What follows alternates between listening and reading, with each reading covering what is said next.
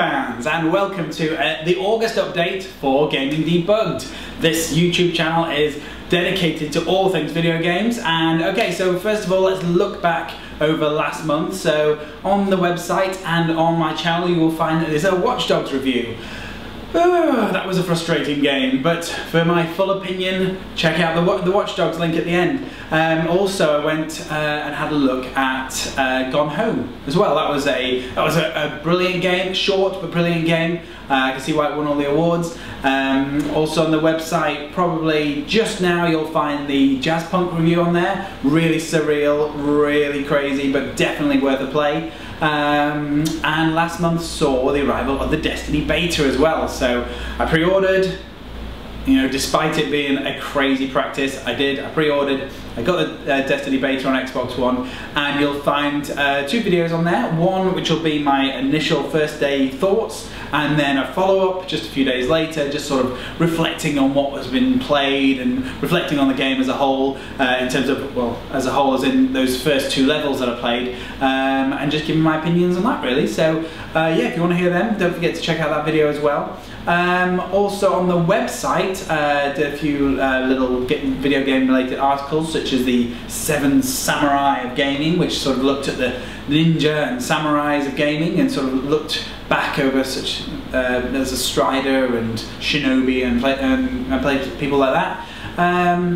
But then now looking forward, okay, going forward to August. Now August looks to be quite a quiet release month really, which is good news for me because I've got a backlog of games that I really want to play. So with it being a quiet month, it means I can get things like Dead Rising 3 out of the way, which means I can put some more hours into Need for Speed and just try and get those reviews nailed down as well. But out this month, I think the big titles, you've got Diablo 3 Ultimate Evil Edition. So I think a lot of people are looking forward to that. I mean, it's not my first choice, but I'm happy to have a look at that and give my opinion. I'm not too sure. And then what I am looking forward to though is the Metro Redux. So you got the Metro 2033 and the other one, Metro Redux, whatever it's called. And so I'm looking forward to those two games because I actually missed them on Xbox 360 and on PC. So I'm actually really looking forward to playing on the Xbox One now. It's been revamped and redone. For all you American football fans, or football fans, if you are in America, then the Madden NFL 15's out. So I'm sure there's a lot of happy footy fans there. Now some of the smaller titles that are out, I think on, not Xbox Live, but the smaller titles on Xbox are the Pinball FX and Seigecraft Comander. Now, I think Pinball FX is quite interesting because it has a library of licensed tables. So if you are a fan of, say, like the Star Wars pinball table, then I think you can actually buy individual tables to play. So if you're a pinball fan, then that's going to be great. So whereas the Seigecraft Comander, that's much more of a sort of a tower defense kind of game. So we'll see what comes of that. Not really heard too much about that at the moment. And this month is also you get the free games with gold as well. So on Xbox One, you've got 2 new titles. So Gone are Max and the Curse of Brotherhood. Gone is Guacamelee. So if you missed them, bad luck. There were 2 great titles. But this month we are looking at Crimson Dragon, which is pretty good. It was pretty good. I had a few goes on somebody else's machine, and that was pretty good. I didn't buy it at the time, but now it's free. I am definitely going to download that one. And Strikesuit Zero, which again looks like a solid shooter that I'm really looking forward to playing. So that's good. I mean, I really like the idea. It's been so long since I played sort of the Wing Commander games that I think it's going to be quite nice to sort of get back into the cockpit, as it will, and shoot some enemies in space, especially whilst we wait for Star Citizen to come along. Now, what else we got? So in DLC front, the Trials Fusion has been updated with new tracks. So I bought Trials Fusion, so I'm going to take a look at those this month as well. And Titanfall, Frontier's Edge. See, that's going to be out. I think it was out a few days ago, and in the UK it was out yesterday. So I've got the season pass, so I'll get home tonight and have a go on that one. And I think also announced in August there was the Call of Duty Advanced Warfare Collector's Edition announced.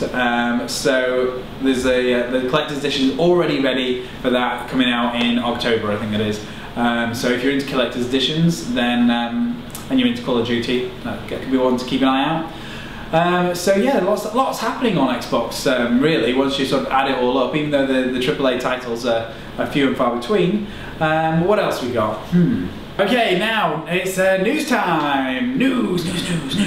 Okay, so in news we've got Walking Dead Season 3 is on its way, so that's all approved and it's winging its way, and because of the leaks a couple of months ago, we do now know that that's all of the backlog of Walking Dead games are coming to next generation consoles, so they are going to be on PS4 and on Xbox One. So hopefully that'll be in time for when Season 3 is released as well, so you can play through the entire 3 seasons. Big news in the industry was Google has confirmed that they have bought Twitch. Now this was a rumour back a couple of months ago that Google, the giant that already owns YouTube, had put in a $1 billion offer to buy Twitch. Now, it was only rumoured and nobody confirmed at the time, but as it turns out, the deal is done, the forms are signed, and now Google has this monopoly on video streaming on the internet. So I don't know what's going to happen there. I mean, there are some parts of Google which work really well, but then they do tend to make a good service, and then start charging ad advertising and all that kind of stuff. So we'll have to see what Twitch does with its $1 billion, really, and how Google are going to change it and integrate it into YouTube, really. So yeah, we'll keep you posted on that one. So in other kind of semi-gaming news, so Deus Ex is one of my favourite all-time games. It's a fantastic game, and there's always rumours flying around. There's going to be a movie, there's a new director's dropped out, there's a new actor's dropped out. Well, it's come full circle again, because now there's a new writer on the Deus Ex movie, which is Michael Finch. So you'll probably know him from the Predators movie, and to be honest, it wasn't that bad. You know, Predators, it did exactly what it said on the tin, so you know, it was watchable, it was enjoyable. So I've got high hopes. You know, Deus Ex is an amazing world. It could be very Blade Runner-y if done right. So we'll keep an eye on that. And what else happened? Industry news as well. EA has now announced their subscription model. So you pay $5 a month, and you get access to a number of titles. I think it's Peggle 2, NFL 15. I think you get some of the soccer games and football games, like the FIFA games. And they're going to add to this, and for that $5 a month you get to play all of that, including Battlefield 4, for free, or for that $5 a month. Now this is getting mixed reviews. It sounds like an interesting idea. It sounds like how the industry is going, because from my opinion, digital purchasing is probably a big issue for all of the big retailers. So places like GameStop and Game and all this kind of stuff, if they're going to sell it digitally, then they need to be on the Xbox console. So this kind of EA subscription model means that if EA can get that app on there, and you've got this subscription model, and they offer you a discount on full price games, then you're likely to then buy your EA games directly from there, and not from Microsoft, and again not from GameStop or anything like that. So I think it's a natural way that the industry is going, and that soon you might find there's a GameStop app on there, and there's a game app on there as well. So this is just the very first tentative footsteps into sort of that digital world of sort of selling all the digital titles. So yeah, we'll have to see what comes of that. And finally, for news, we have Deep Silver now have bought the Homefront IP. So I don't know if you've seen, but in the industry, Crytek US has been going through some troubles. Crytek, the engine behind Crysis and Rise, and they've been having some issues. So they've actually been starting to sort of sell off some of their IPs with with Homefront going to the UK, so that's going to Cambridge, I think it is, and then Hunt, Horrors of the Gilded Age, I think that's now going to Crytek in Frankfurt. So it's unsure what's fully happening in the Crytek US now. I think they're just sort of downsizing, shrinking their team, and it's still going to use Crytek engine, but yeah, the future for that company is a little bit uncertain at the moment.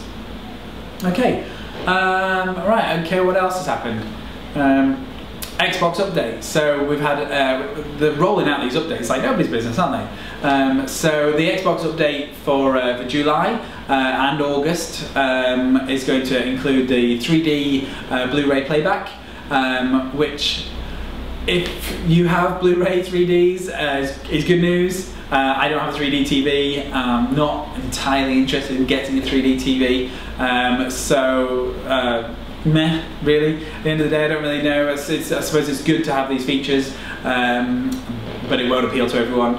What does appeal to me though is the fact that you can actually buy games on Xbox.com and have them download to your console. So this was in the original vision. This is something I wanted to see. I want to be able to be sat at my desk. I think, okay, I want that game.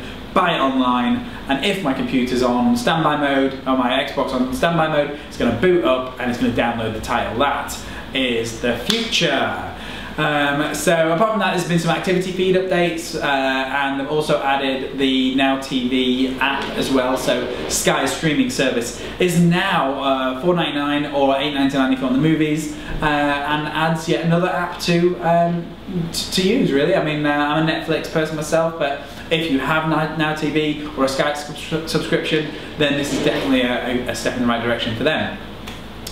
Okay, and what else is happening in the games world? Okay, so Steam. I'm already playing Gods Will Be Watching, and so that came out at the very end of July. So if you like your difficult decision games where decisions seem to matter, then that's a really interesting game. 6 screens, lots of dialogue, but some really interesting outcomes there. And I'm also going to be playing Amnesia.